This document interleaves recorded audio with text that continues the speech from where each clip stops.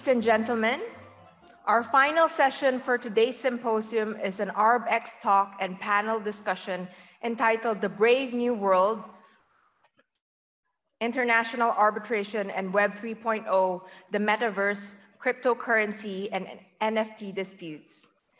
Given that the discussion today moves to technology and arbitration, it is timely to mention SIAC's latest initiative to address the needs of tech and IP disputes. SIAC has collaborated with FedArb, a Silicon Valley-based dispute resolution center, to create an SIAC FedArb joint model clause designed for IP disputes. We will be making announcements about this collaboration in the days ahead.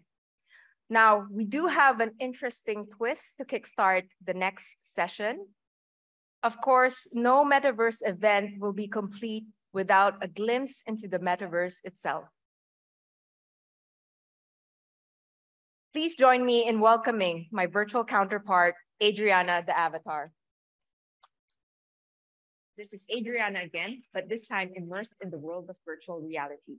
I'm absolutely delighted to introduce the panel who will be taking us through the brave new world of Web 3.0 and the Metaverse. The speakers for today's session are Mr. Adrian Tan, Partner, Litigation and Dispute Resolution at PSMP Law Corporation. Mr. Ashish Kabra, Leader and Head of the Singapore Office in Nishith Desai Associates. Mr. Jason Norman Lee, Managing Director, Legal and Regulatory at Temasek. Ms. Kay Pogek Basie, Founder of the Mesh Minds Foundation.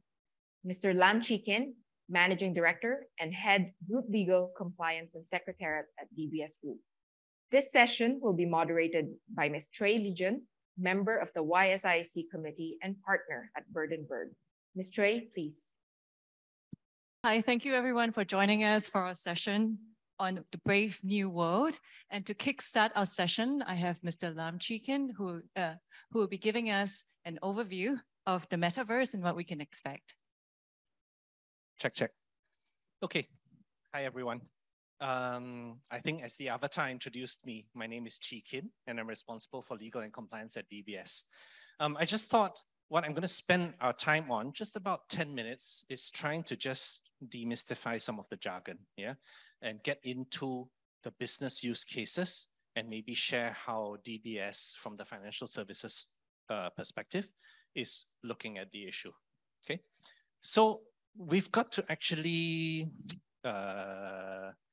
distinguish two topics, which are actually slightly mixed up together. The first topic is the blockchain and crypto and tokenization and NFTs, non-fungible tokens, all subsumed under the topic of Web 3.0. And the second topic is the Metaverse. And we can debate this later, but I'm of the firm view that they are two different things. So the blockchain, where today we have securities central depositories, or we have payment systems like SWIFT, they operate central accounting ledgers for changes of securities assets or transfers of payments. And on the blockchain, it's a different technology which allows us to use many computers around the world to distribute that effort or the responsibility of recording all these interests into each of those computers, hopefully with advantages of speed, security, transparency, and so on and so forth. One of the strongest use cases for the blockchain is in cryptocurrencies, so Bitcoin, Ethereum, and all that kind of stuff. One of the ways also you can use the blockchain is you can take an asset, like a barrel of whiskey, and you can tokenize it. You can record the equivalent of this barrel of whiskey onto the blockchain and transfer interests in the barrel of whiskey by transferring that ledger entry on the blockchain. And similarly, you can come up with only one representation of this barrel of whiskey and record that and only that on the blockchain, and nothing else can ever substitute that. That is a non-fungible token. Okay, so the topic of Web 3.0 is basically the economy or the concept that is associated roughly with blockchain technology. The Metaverse, however, is a little bit harder. This was my first slide for it. if we look at the metaverse, everybody's aware of how Mark Zuckerberg has chosen to look at the metaverse. So Meta, formerly known as Facebook, basically says this: we will effectively transition from people seeing us as primarily being a social media company to being a metaverse company. So what Facebook's doing, or what Meta is doing, is they're taking their existing social media business model, which monetizes data-driven insights on human beings, what they like, what they don't like, to target advertisements, and instead taking all that into virtual reality. And from virtual reality, they hopefully will get a lot more insights into the humans and therefore get better data and therefore be able to target advertising in a much more effective way. Okay, so that's the transition that Facebook's doing. But at the same time, you have computer game companies. This particular company, $2 billion of revenue in the first year of operation. Hoyoverse, it's Chinese, and the computer game is called Genshin Impact. The CEO of that company says, I hope to create a virtual world that 1 billion people around the world will want to live in by the year 2030. And given that they're making so much money, that's not completely inconceivable. So one definition based around the transition that you're seeing in social media and how you're using virtual reality as an extension of the social media business. But another very different definition from computer games, which is basically talking about humanity living in a virtual world. And there's yet another perspective, which I've also illustrated here. And this comes from Bob Chapek of Disney. This is the one that I like the most. Bob Chapek, in just observing what his employees did in the metaverse, basically said this: it's the perfect place to pursue our strategic pillars of storytelling excellence, innovation, and audience focus. This, I think, really, really brings the idea of the metaverse to life. Who doesn't want to fly in an alternate reality? Who doesn't want to be a king in an alternate reality?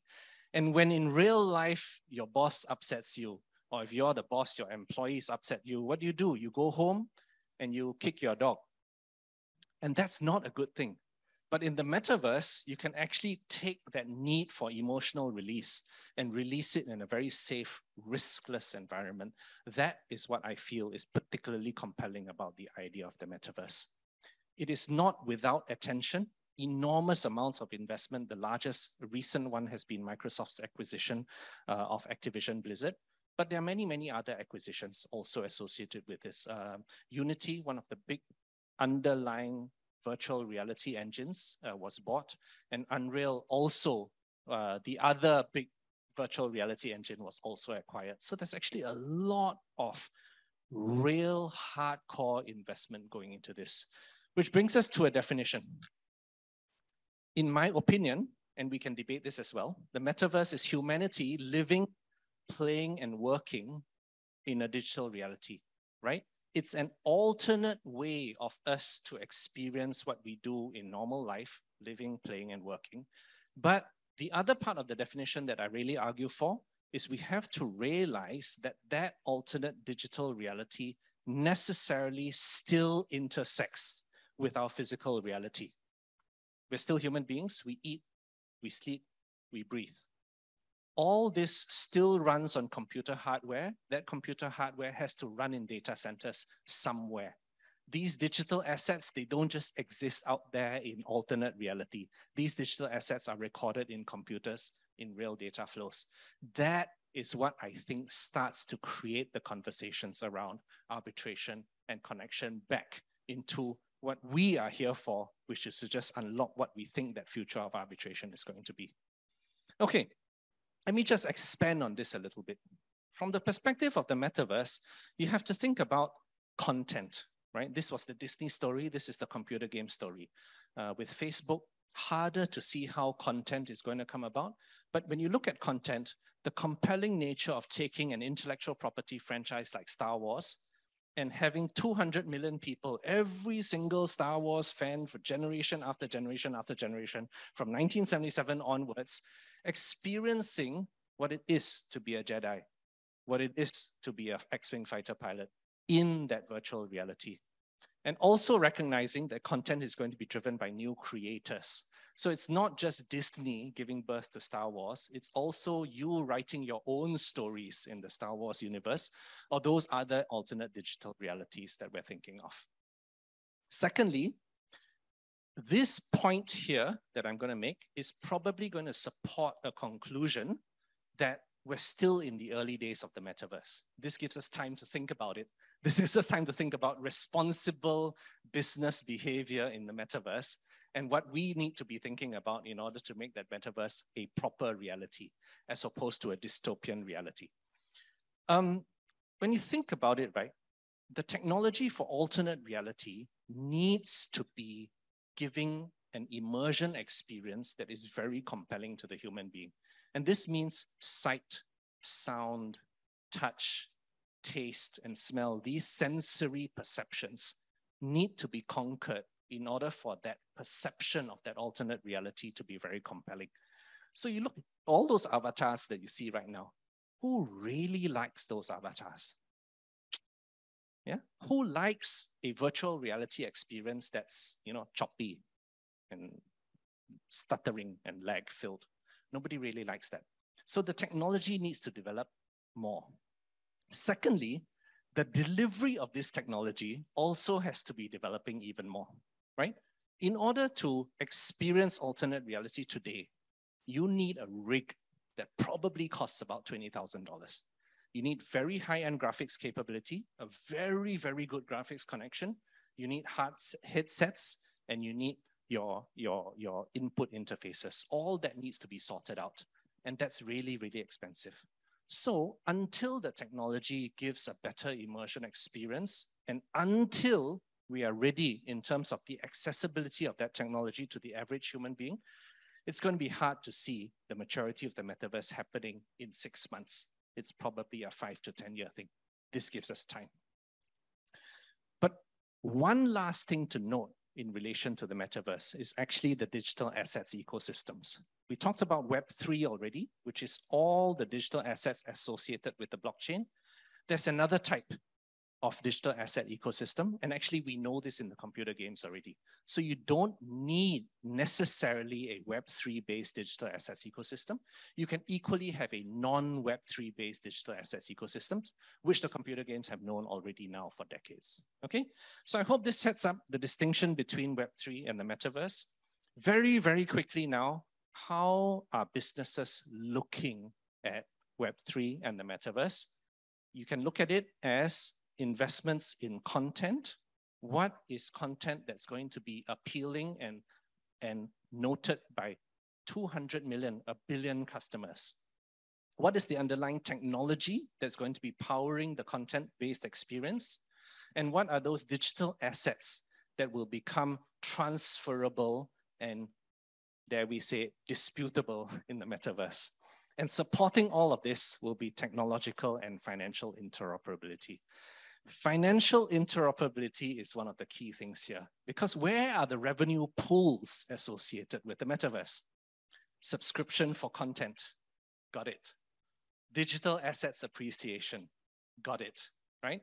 Licensing for permission to enter into the metaverse, advertising revenue. Okay, good. 4 revenue pools. All of these revenue pools need to be intermediated. And who's good at doing that? Financial services is good at doing that. Financial services will basically come in and start intermediating these revenue pools, always remembering that even though these are existing in an alternate reality, they still need to intersect with your day-to-day currency, your US dollar, your Singapore dollar, and so on and so forth. Okay, so this paints the picture as to how the metaverse is developing. And how is DBS then looking at the metaverse? We have initially made a call that the blockchain is more current and requires investment currently. Okay, so we've actually got this underlying theory that the blockchain will power the back office of the future. And to make that happen, we've made investments into various businesses. Fixed Marketplace is our bond platform, completely taking what is a bond issuance process to you, legal, prospectus, allocation, application, settlement, All that is now on the blockchain using our fixed marketplace. It's got a few $100 million worth of bond revenues already on that fixed marketplace. Partior is an alternative to SWIFT. Wholesale settlements today on SWIFT, it takes T+2. Partior gives you a promise of instant settlement on the blockchain. And the DBS Digital Exchange is our crypto platform or our tokenized platform. So the blockchain use cases are much more current. What's going to happen in future? Oh yeah, by the way, Partior is a joint venture with Temasek. So you can ask Jason also more about what he thinks of Partior. After that, for metaverse use cases, because the technology will take some time to mature, and again, I think we can debate it. What do we want to do in terms of the metaverse right now? We do a lot of development or conversations with potential content partners. We have to upskill our employees to make sure that both our technology employees are ready and that our normal human non-technology employees are equally familiar with what's possible in that new alternate reality. We're trying to build external engagement. One of the ways to build engagement on the metaverse is perhaps to use sustainability to deliver that message. The basic idea is this: financial services on its own is not that cool. Nobody actually wakes up, man, I want to buy the best mortgage in the world. You want a house. And so it's the job of financial services to be completely embedded in your house purchase journey so that your loan and the security for the loan is completely embedded into that. That's the idea of embedded finance. It's in the literature. And that's probably one of the ideas worth pursuing the metaverse.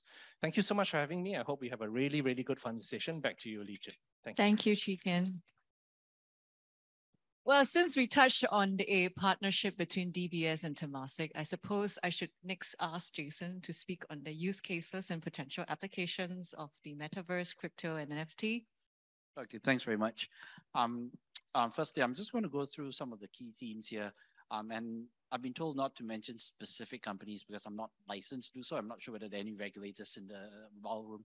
So this will have be on key themes. Firstly, wanted to think about it, take a step back. We feel that in Temasek itself, that crypto, digital assets, Web 3.0, and Metaverse, all the good things that Chee Ken has mentioned, will be significant in our lives. It will have a generational impact. And that's a space where we want to be, right? Now, if you look forward and think about what the key themes in this space, right? And I'm going to talk about 5 here today. That's all I have, actually. It's the time I have to talk about it. And 3 of them are actually relating to Web 3.0, and then 1 in Metaverse and 1 in crypto. But we talk about, again, to recap, when you look at Web 3.0, right, we're looking at programs and applications which will help us shift the internet to a decentralized model with open protocol and open standards, right? And move away, a migration away from Web 2.0. And now within this space, we see actually 3 areas. Firstly, finance, as Chee Ken has mentioned, specifically DeFi, where we feel that there's going to be some significant changes there in terms of removing some of the barriers. And also, in addition to that, we'll see advances in payments and asset management. So that's 1. 2, in terms of media entertainment, the first GameFi or gaming, again, as Chee Ken has mentioned, I think that's going to be a significant change in terms of the interoperable games and tokenized digital assets, to bring gaming to a whole new different experience. I think some of you are familiar with the concepts of play to earn. In addition to that, we also see the advancements in the digitalization of media assets in the form of NFTs, which will lead to new forms of revenue streams and also monetization of static IP, right? So that's 3. In terms of the metaverse itself, my own personal view is there's going to be 2 big areas. 1 is actually the hardware which people use to interact with the metaverse, right? So again, we're looking at the advancements in AR, VR, and also bodysuits, glove, anything which provides haptic feedback itself, which will actually make the experience a bit more immersive and actually combine or merge the virtual and physical world. So again, that's an area where we see a lot of advancements. Another area is on the infrastructure surrounding it, on edge computing. Now, edge computing, again, if you look at it, it's just essentially the infrastructure to allow data to be processed, stored, and applied at smart devices or local network, right? So it ensures that it reduces the bandwidth or latency problem, as again, as Chikin was mentioning, what you want to do is to make the experience as seamless as possible, move it away from Web 2.0. So that's, again, the infrastructure for these edge computing. It's actually going to be significant. And lastly, which I think, an area which actually has a lot of publicity, but I think people don't really understand it, it's the base layers for crypto. So if you think about it, the base layers of crypto are actually the foundation. You don't have the layers, you can't actually run the crypto world. And if you took a layer one, which is actually provides the consensus mechanism, security, and so on, that's actually going to be active. Right now, people only think about Bitcoin and Ethereum, but there are other things in the pipeline, which I think we'll see significant advances. If you look at layer two, which is actually, again, layers or infrastructure to improve the scalability or efficiency of layer one. You will see some significant developments in that. And also, I think, cross-chain infrastructure or bridges. Again, right now, you have actually most blockchains isolated and they don't talk to each other. So any sort of mechanism to provide transfer of value will see a lot of support. So basically on these 5 themes, right? Finance, gaming, digital monetization of media assets, infrastructure for the metaverse, and the base layers for crypto. I think that's going to be significant. And just to end off again from a Temasek perspective, what we're doing, two key actions. One, we are participating in venture building, essentially trying to participate or partner with like-minded entities in the space to develop new companies and to catalyze the development of Web3 metaverse and crypto assets. So we have the example of programmable money with Patio, then also the data integrity with Lemon-Tree and so on. And also we are making direct investments and to investments in funds in this space. So it's a pretty exciting time for us. I spend a lot of time on a daily basis just keeping up with all the regs and developments. But certainly it's an area where we see a lot of promise. Thank you, Jason. So I think moving slightly from the financial and commercial applications, could I invite Kay to speak to us about technology for art and other social good? Yes, thank you. So we are 5 years old, and we are a Singapore company that has been focused on getting Asian creators to have a voice on the global stage, and especially as we build towards a metaverse for people and planet. What does that even mean? It basically means that we are in the business of trying to educate on the metaverse rather than sell things. So you won't find our company creating, Nike's latest 3D digital shoe to try on, unless they were actually coming to me and saying, well, this shoe is made of ocean plastic, and we're actually here to teach our young audiences about our sustainability story and so on.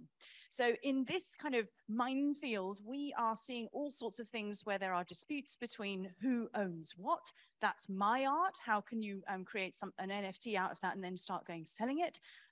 We're also starting to see, unfortunately, lots of lazy minting. So lots of giving away free NFTs. And then that is potentially devaluing the artwork, the value of the artist's artwork, or alternatively, these are just fakes. So OpenSea have just come on record to say 80% of the free NFTs you see out there are complete fakes and scams. So there's an absolute minefield to navigate here in terms of whether you are a creator, whether you are an AR, VR software developer who is potentially creating cool experiences around original art pieces.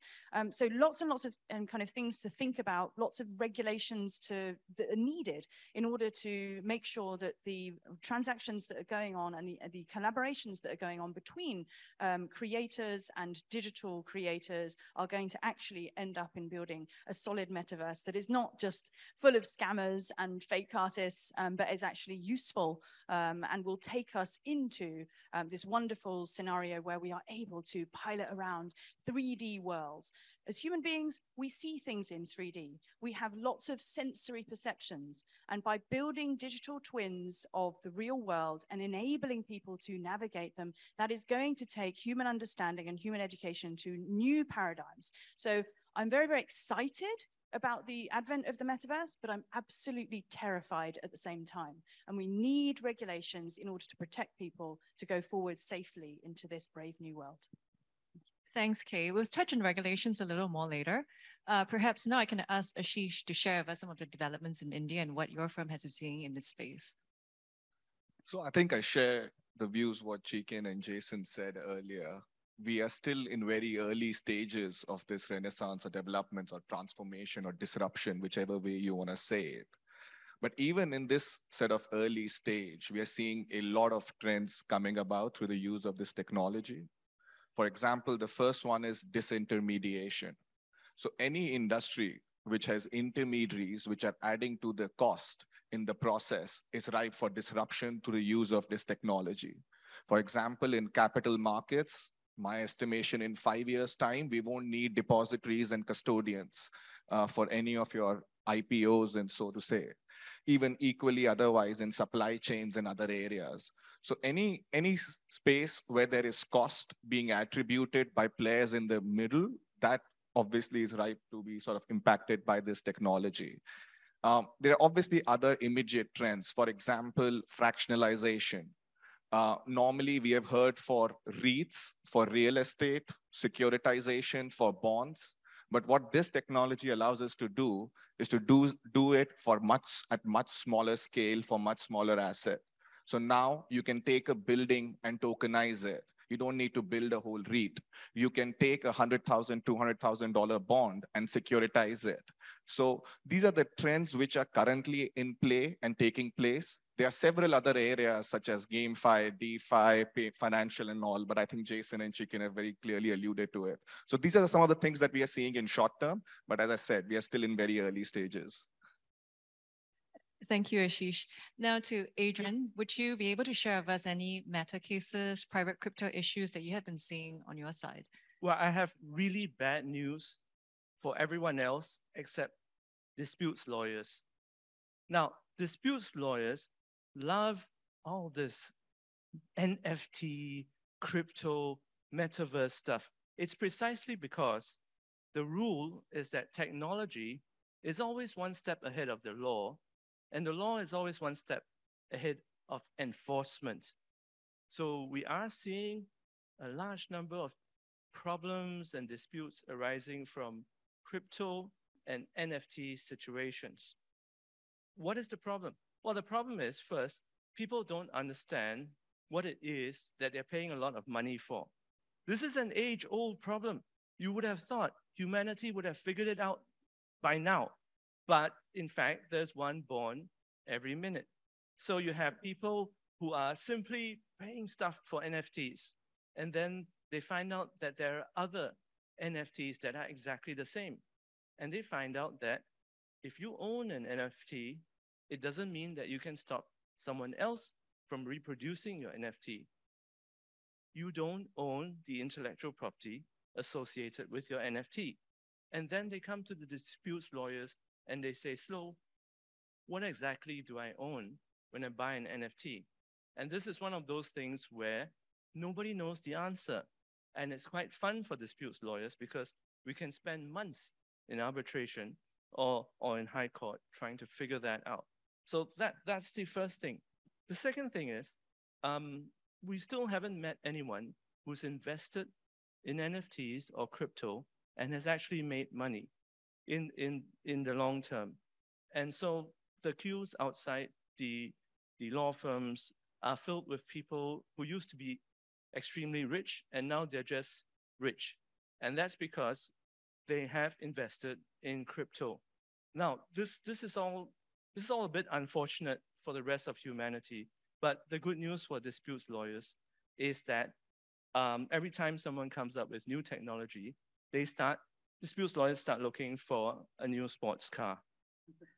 So I think the main thing I would say is, in preparation for all the coming disputes, I would recommend that we all do what Chikin is doing. We all learn and understand the technology, because the type of disputes that will be coming up for crypto and NFT will require specialized training and knowledge, just so that we have even got the language to start talking about the problems here. Just to pick a fight. Okay. I think Sam Bankman-Fried made a lot of money and managed to keep it. So there are some people that are out there that, you know, their net worth has probably dropped by a little bit, but they've made enormous amounts. On crypto. On crypto, pure crypto, yeah. So there's actually a lot of crypto bros that I think are in the billion dollar league. So I think that's but the part where I agree with you though, and just for the sake of continuing the topic of the conversation, I do agree. The technology moves first, the business moves second, then the business cocks things up, and then the lawyers have to come in, right? Okay. But that gives the lawyers a fourth mover advantage, right? Why? I think I love what Kay said. Why can't us as lawyers try to think about what are these foreseeable consequences, debate them in forums like this, and build a future that is perhaps more responsible than one just dominated by technology and business. And that's why I think I love this conversation. Thank you. So we aim here today to help everyone here get more sports cars, get richer through the identification of issues and the disputes and how to resolve them. Now, to that point, I think there's been a lot of press regarding cryptocurrency fraud. So we've read so much about people's wallets who were hacked, people going after the scammers or the third-party hackers that might have hacked their wallets. But perhaps what's slightly underexplored at this point would be the liability of the crypto exchange or the platform developers in terms of their duty to safeguard those wallets or those crypto assets. So here I'd like you to consider a case where there's an individual resident in the UK. He claims that he has Bitcoin worth £3 billion. So to Adrian's point of extremely rich people, his wallet was hacked such that he lost some Bitcoins, about 1 million. So from extremely rich to still extremely rich, I think. Now, he goes after the networks and their core developers and their creators and asks them to rewrite the code so that those Bitcoins, which were apparently stolen from him, can still belong to him, notwithstanding what the code currently says. So he sues the developers and he asks them to do that on the basis that they owe him a fiduciary duty or a tortious duty of care. The High Court of Justice in England said no, finding that the traditional elements of finding a fiduciary duty or tortious duty are not present, not least because the law currently, right now, does not impose a duty of care to prevent third parties from causing loss or damage. So I think this goes to show that fraudulent activity and crime in the digital space can sometimes create issues in private disputes, which parties can then grapple as part of the private liability framework. So to that, I'd like to ask Jason, what are some of the other perhaps fin crime and sanction issues that you could anticipate in this space? Thanks. Firstly, as I mentioned, that's not a hypothetical case. That's a real case. And I think your firm did it. And there's a proscript to that also. So, you know, that's, if you look at it on the internet, you can find, and I think the proscript to that case is actually quite, it's actually quite remarkable. I don't want to spoil anyone's fun, but you can do your search there. In terms of, you know, again, crypto, I think we have to dial back again. I think it has to do with people's anxiety about the ability of criminal actors to utilize digital assets in the crypto environment for crime, right? And we're talking about crime here in basically three different buckets: money laundering, sanctions, and fraud. You know, if you look at it and you think about all the publicity, right? Mixers, tumblers, pseudo wallets, anonymity enhanced coins, and so on, you would think that this is a wild, wild west and it's rife with fraud and financial crime, but actually it's not, right? It might have started off that way, but I think a recent study by one of the specialized AML firms said there's only about 0.15% of wallets actually involved in crime. That's still significant because those 0.15% of wallets actually have significant number of coins there. But again, you just want to frame the scale of the problem. It gets a bad rap, and with things like Tornado Cash and so on, it actually makes the situation worse. But you just want to frame it right. And I just want to make this other point. We're talking about sanctions here. There was this whole talk about the utilization of blockchain and crypto for Russia to evade sanctions. That's not really possible. It's impossible to run a G20 economy on blockchain. It's just too chunky and slow, and the gas fees will cost a lot, and that's something which, Janet Yellen actually has mentioned before. And also the good rule of thumb is that if it was being used to sanction busting, the price of Bitcoin would be a lot higher, right? So I just want to make 3 points here in terms of financial crime. One, on DeFi itself, right? The question is who's in control or who's supposed to manage the detection of crime on DeFi. If you think about DeFi, how it starts is you get programmers put code in, write the protocol, and then they hand it over to a DAO with the token governance holders running the show, right? What actually happens after that, right? We saw it again with Tornado Cash, and we had one of the coders in Holland being arrested, right? And he just says, look, I just write the code, right? What actually happens, it's not my fault. So that's going to be an issue which is open. The second one is also, as I mentioned earlier, about cross-chain bridges. That's actually now really becoming an important vector of attack. As you think about it, right, these bridges provide the ability to transfer value cross-chain. And what actually happens, if you think about it, it's like a warehouse on one side of the river where you accumulate all the coins. And now by some extent, it's about 7 billion worth of coins there. And then they park it, they collect it, and then there's some value transfer to the other chain. Now that again is an important vector. We've seen it in 2 cases, Nomad and Ronin, which has been at least together about $1 billion. So I think that's an area where you will see significant cybercrime. And lastly, just to go back to Adrian's point again, after all this said and done, cross-chain and so on, and sanctions busting, what you actually have, the old-fashioned fraud, Ponzi schemes, rug and pulls, pump and dump, all of these things are actually being witnessed on the chain itself, right? If you look at it, I think the SEC has AE cases as of May 2022, CFTC about 50 cases, right? So they're significant. And some of the latest Ponzi schemes, actually, there is really little element of crypto involved, right? And it's actually really, again, the old wine in new bottles. So again, that's the area which, I see those 3 key themes in terms of financial crime. Thank you, Jason. Kay, could you share with us any other regulatory and public policy concerns that you would anticipate? Yeah, from my perspective, I was always fascinated by a bit of digital vandalism. So I know we don't have a kind of like, virtual vandalism crime yet, but should we? So a few years ago, there was a guy called Jeff Koons, and he's very famous for his balloon dog sculptures. And he participated in a collaboration with Snapchat. And so people could go to a specific geolocated anchor inside New York Central Park, take out their phones, and wow, the enormous balloon dog was there for all to enjoy. You could then pose with your friends, etc., and take on these wonderful photos and videos, and lovely day out for all. The very next day, someone who absolutely hates Jeff Koons had actually been watching all of this from the sidelines and then launched his version of this Jeff Koons experience.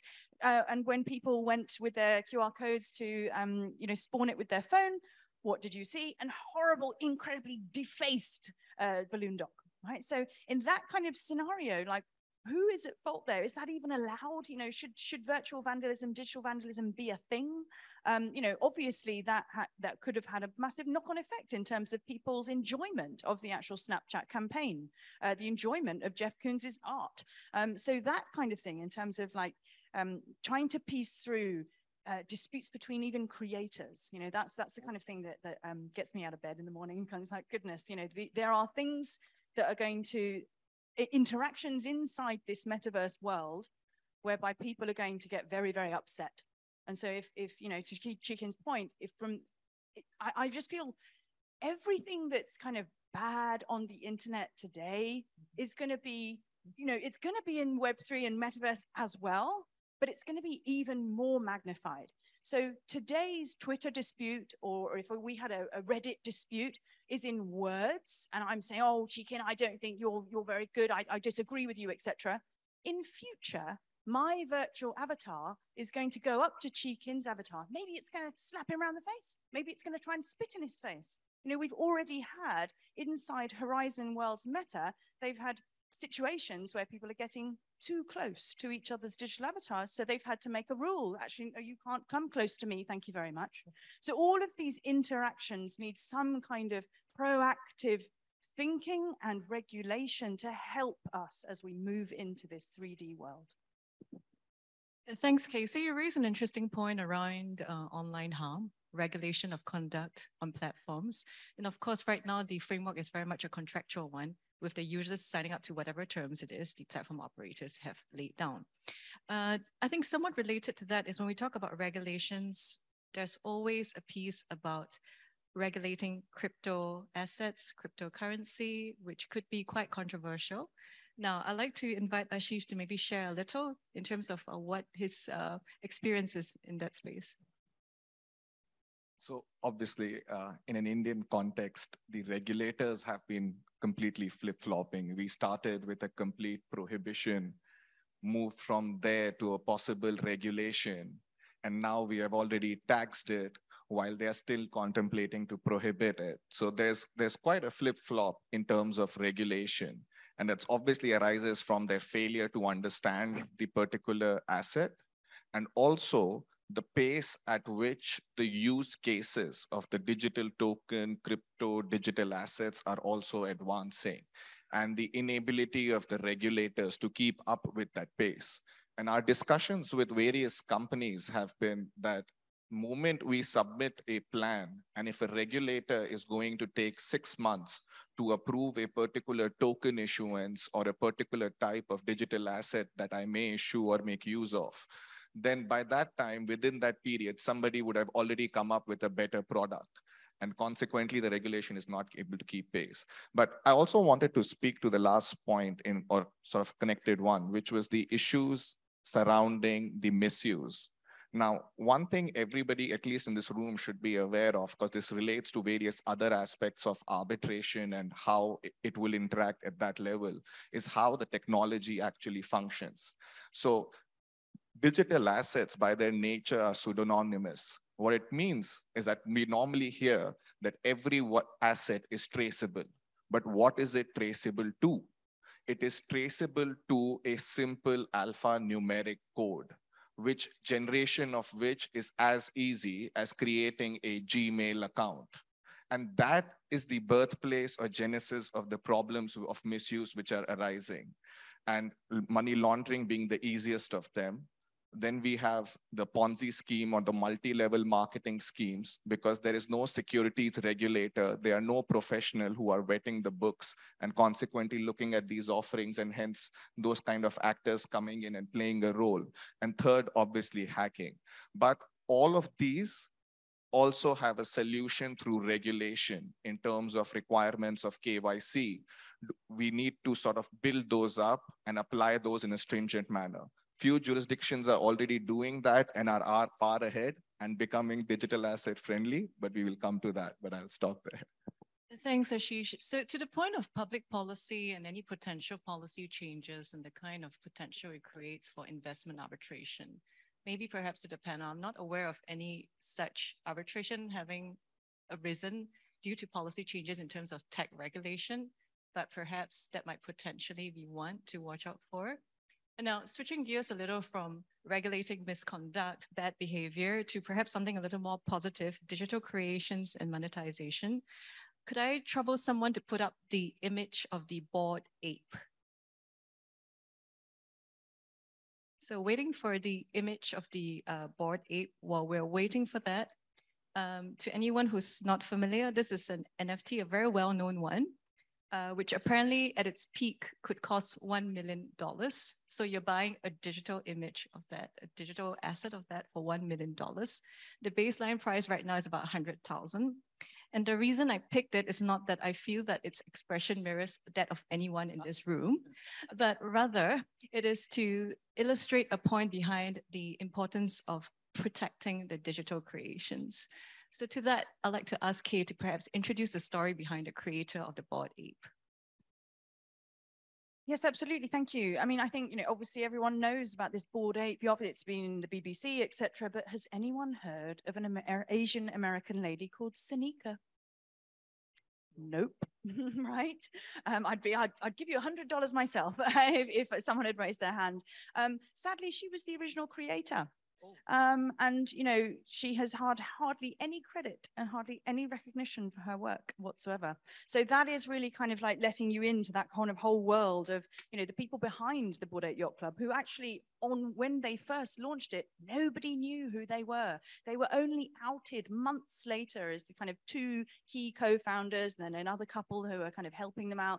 So 4 individuals who were relatively anonymous while all of these hugely, over $1 million transactions were taking place. All the while as well, what utility does this give you other than ... status? So, Justin Bieber's got one, Eminem's got one. Oh, yes, okay, lovely. I'd like to be in that club. So far, what's happened is that they've had a concert, like a normal concert, just the same as any other concert with celebrities performing. Okay, that's just like the real world then. So there is no real tangible, seemingly utility yet. They are people who have basically bought into an idea that one day this Bored Ape will be on the cover of everything. Might even make it to the cover of Time magazine, goodness, So they think that it will become a brand in future. So there's an awful lot of kind of money behind ideas. And when you issue this NFT, for example, what you're doing is creating community. So are you able to bring together a certain amount of, in this case, rather rich people to be able to buy something that you can also then say, oh, I have one too. Potentially then I can then talk to, for example, Chikin, who has the red version of the blue one that I bought. And together we might be friends. So at the moment, that's really all it is. And so you can then, and that's at the top, right? It even eclipsed something called CryptoPunks, which to that point was the, again, most, invested in NFT. And then you think about all these ones at the very, very top, and then all of the ones in the long tail, which unfortunately are then, as I said earlier, being exposed by OpenSea, as a lot of them are just fakes, scams, literally worth nothing. For example, me going and taking a picture of the Bored Ape today and being like, right, I'm going to, or maybe I'll take Chikin's red one. And then I'm going to issue my own NFT around his red one. There is absolutely nothing today to stop me from doing that. And then Chikin also has very little recourse to me. So this is as you can start to imagine and trying to piece this together in your mind, if this was an actual real world item that I just went to Chikin's pockets and I said, I'm going to take that and I'm going to now take it from you, like that's now effectively mine. And I'm now going to sell it to Adrian. Well, we wouldn't allow that in the real world. So why are we letting that happen in the virtual world? So, yeah, actually it's worse than that, right? It's you induced me to lend it to you because you promised to pay me 20% on the value of that thing. And then you sold it to Adrian. And that's exactly what's happening. So I think perhaps one way we could address this is in relation, again, back to the issue of the platform terms and the providers, the creators, the contract that was created in the first place. Now, Ashish, could I ask you to comment on that? Sure. So this is the one side of the actual, what is the purpose of the NFT? But so far as the functioning of all of these players or businesses or industries in this particular arena, they are all underpinned by contract. There is a contract between a platform and its users, which could be your cryptocurrency exchange, say Binance, Coindex, CoinDCX, whichever one, and all the people who are investing or using that exchange. It could be an NFT marketplace and their users. Second, it would be inter-se markets. So if you want one crypto token to move to the other exchange and be easily traceable, there are agreements between 2 exchanges to allow for that. then it would be a contribution agreement between a token issuer and the particular person investing in an initial coin offering. It could be another agreement in form of a person requesting an exchange to list their particular digital assets on their exchange. So all the interactions which are taking place in this arena are all underpinned by contract, and the monetization models are all surrounding that. For example, in case of NFTs, the subsequent sale of that NFT will also get some royalty to the original creator of that NFT and so on. So again, this takes us to the next possible question as to what then be the best mode of resolving any disputes arising out of the contract. And I think we all very easily arrive at one answer, right? Arbitration. And if you look at the very nature of asset, these are borderless. Who are these contracts between? The contract is between a marketplace, and the user could be anywhere, sitting anywhere in the globe. A token issuer from India could be issuing a token on a cryptocurrency exchange based out of Cayman. These are all borderless, which token is then subscribed to by a person sitting in the States or Dubai. So it's all transnational, borderless, and therefore quite conducive for arbitration, and they do actually adopt. So when you do go and look at most of these terms, or most of these companies' terms of use or other contracts which are there, they all already provide for arbitrations, and these arbitrations are indeed taking place.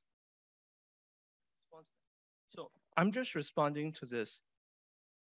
Contracts are the problem. If it is such a straightforward dispute as to me refusing to sell my NFT to somebody, to K, and that's a breach of contract, this is so easy. The problem comes up when there are third parties. So let's say this idea of the bored ape.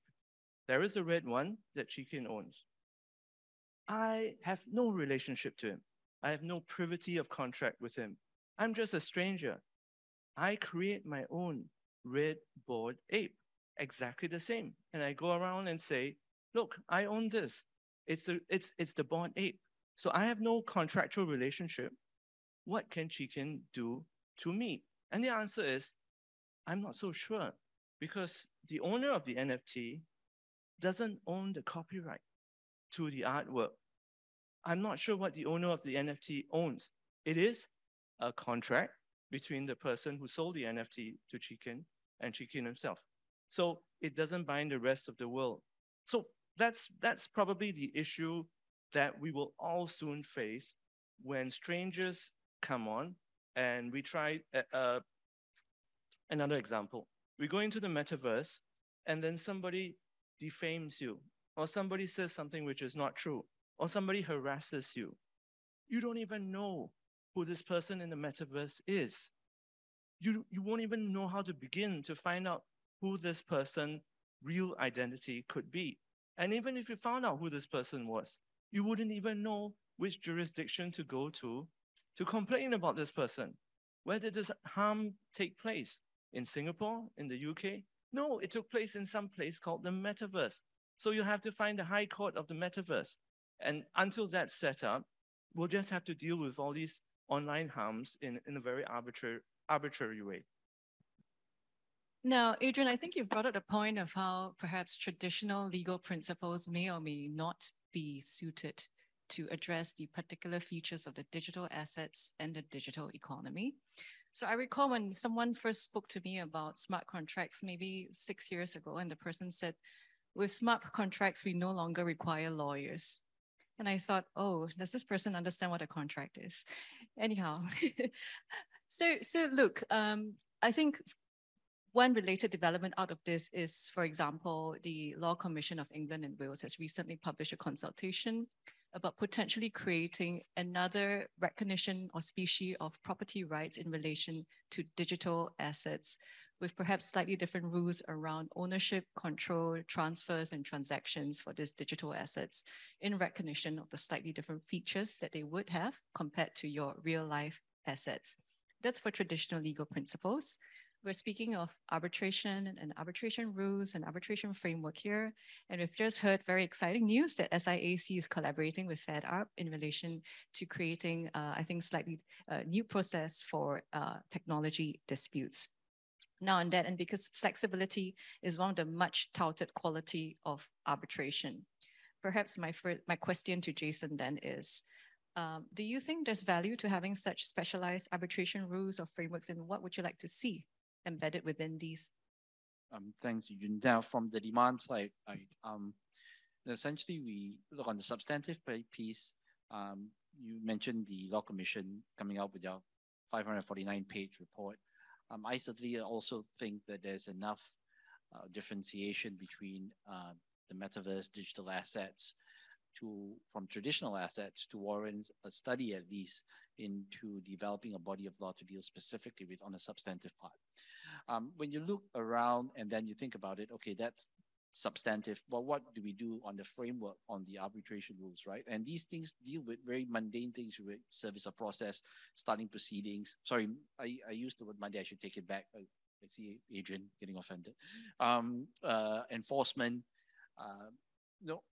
all these type of issues sometimes don't sit well in the new digital space. So to your point, I think there's definitely a place for people to reconsider how you would deal with these disputes, both from a substantive perspective and also from a litigation perspective, whether it's forced in mediation, arbitration, and so on. And I tell you the reason is this. A couple of years ago, pure disputes in the crypto digital asset space were quite few and far between. You would actually have to trawl through the cases, and one case came out, everyone got very excited. But as the space matures and more money goes in, you will see an increase in disputes. That's something which I can definitely tell you will happen. So it just pays for, at least in my view, Singapore to take the initiative to develop these kind of skills and ability, and just to position itself as a hub to resolve these issues. Thanks, Jason. Now, Adrian, perhaps a question for you. How important do you think it is for the arbitrators in this space to have specialized tech knowledge? Do you think everyone in this room should be running off and enrolling into a blockchain course tomorrow? Yes, so it's important to have training and specialization. This is such a new area. Even the experts can't agree on definitions, let alone take it one step further. So I would suggest that most disputes lawyers and most arbitrators familiarize themselves with the world that Chee Kin introduced to us at the beginning. This world of avatars, this metaverse where we need to overlay our traditional legal concepts on. So I think the training would probably not have to be too detailed, but it certainly needs to happen. Otherwise, the first 2 weeks of arbitration will be spent by lawyers going through the dictionary of what is a metaverse, what is NFT, what is blockchain, and so on. And you know what happens when lawyers talk about definitions? They will disagree with each other. So the next thing we need to do is probably we need to have legal definitions of stuff like an ICO or stuff like the metaverse, what it is and what it isn't. So even before the training starts, I guess lawyers have to agree on what words mean. So I think that is in acknowledgement of the complexity, which is introduced by the fact of the technology. I think on the other side of it, we've also seen the need for speed when it comes to technology disputes because of the need to go to market very quickly. There's been a consultation or proposal around perhaps tech dispute resolution provisions that provide for an award within 20 days of constitution of the tribunal, assuming that it's all done on paper. Now, with that kind of speed, perhaps I'd like to ask Ashish to just briefly comment on that and also on the importance of the seat in a tech arbitration. Sure. So I'm not so sure on the speed. Yes, everybody would want it faster and faster. And from 20 days, probably somebody will say 2 hours. But be mindful, the award is also final and binding. So there's always a trade-off which is taking place. So while the rules are coming in and they are being framed, I think we have to also take a cautious approach as to how we go about this and how fast do we really want it to be. On the seat, it is of utmost importance that if you are in this industry, in this area, and if you are entering into these contracts, that you choose the seat in a jurisdiction friendly to digital assets. We have had a situation already where a court in Shenzhen set aside an arbitral award on the grounds of being violative of public policy because the court granted damages in dollar terms for a contract which was done in crypto assets. What essentially it mean was it violated public policy because under that particular country's public policy, conversion of crypto into fiat is not permitted. So if you seat your arbitration in not a jurisdiction friendly to digital asset, the whole point of it may just be lost. And to my recollection, Singapore definitely is one of the leading jurisdictions globally. There are only 3, so to say, in terms of when it comes to such type of companies, primarily in the United States and connected areas, Cayman and so on. There's in the Middle East, Dubai, and then in Asia, Singapore. But when you think of arbitration, you only think of one leading jurisdiction, which is there. So yes, seat is of utmost importance. And yeah. Thank you, Ashish. So speaking of enforcement, crypto enforcement, and how the public policy perhaps in the enforcing jurisdiction might become relevant, Chikin, I'd like you to perhaps share with us a little some of your thoughts in relation to tracing of digital assets and the enforcement challenges. Because, you know, in the traditional economy, if somebody has to freeze assets or monies, they go to a bank.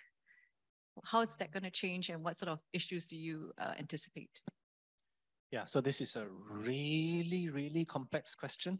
Okay, so let me perhaps just say, I think we've had a really rich discussion so far, and I want to bring it down to kind of like where will the big ticket arbitrations be, and then link it back to traceability, right? Okay, I think it rests on that idea of platform liability, content-based ecosystems, and then the owners and operators of the platforms and the data centers. Okay, so let me kind of link all this up. You've got Disney. They run a Star Wars metaverse. It's based on the blockchain. Some of the assets, your X-Wing fighters or the only Darksaber, is listed on, let's say, DBS Digital Exchange. DBS Bank operates the digital exchange. Shareholder in DBS Bank is Temasek Holdings. Okay. The DBS Digital Exchange is running a data center, let's call it based in Singapore, and the digital exchange basically operates a lot of its technology in Singapore. Okay, so then there's a big dispute, okay, over the underlying digital assets in the Star Wars universe, and you've got to look for a defendant, right? Logically, if I don't do my job very well, then you look at platform liability, the DBS Digital Exchange, and potentially shareholder obligations on that. But one thing that potentially opens up also is not just enforcing against the platform, which could be in Malta, enforce against the data center, which could be in Singapore. And I think all these options open up when we look at this. And this was my point about all this may theoretically exist in an alternate reality where the human being experiences it, but it still runs on physical infrastructure. And that physical infrastructure will still inevitably be located somewhere. Now, one last point, which I think was alluded to earlier about pseudonymity. So you're right, these assets are all recorded on hashes on the blockchain, ABC123 exclamation mark C25, you know, and that literally is all you know about it.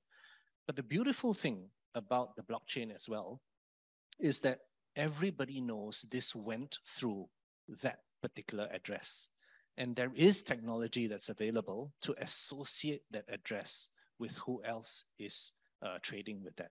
So when we look for, let's say, North Korean hackers, you know, we can find them, even though they're using C123 ABC as their front. But we know that that address is used by the North Korean hackers, either from an FBI investigation or from a destination wallet and that kind of stuff. So all these things open up And perhaps while it is a very, very complex question, I do think it'll be solved by a combination of the technology and the law in looking at this area. Thank you. So we have one question, I think, linking back to your presentation earlier. There's a question about the link to explore the Part 2 alternative to SWIFT. Is this something which we can share? Yeah, we're fairly Partio. Partio is a joint venture, so it's JP Morgan, DBS, Temasek, and I think we're getting a Eurobank as well. Okay, so DBS is dominant in Sing dollars, JP Morgan is dominant in US dollars, Temasek is a catalyst for these kinds of things, and then you'll need a Euro thing. Right?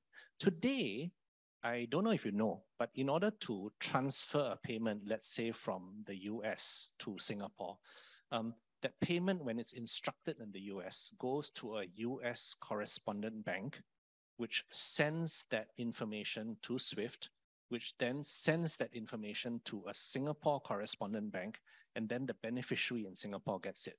That process takes a long time. Yeah, that takes about 2 days today, right? If it's on the blockchain, actually, instead of sending all these messages, so your originator sends to your correspondent bank, sends to SWIFT, SWIFT sends to the Singapore correspondent bank, sends to the beneficiary.